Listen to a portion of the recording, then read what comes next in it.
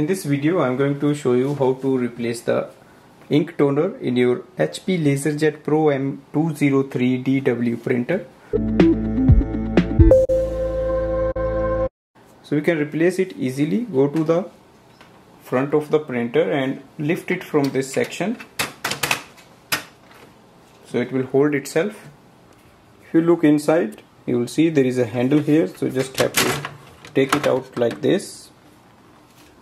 Now take your new ink toner, remove the seal, and then you have to place it like this, so it just slides like this until the end.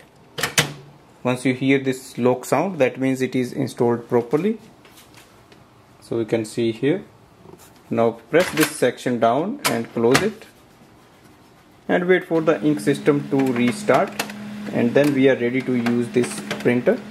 Thanks for watching.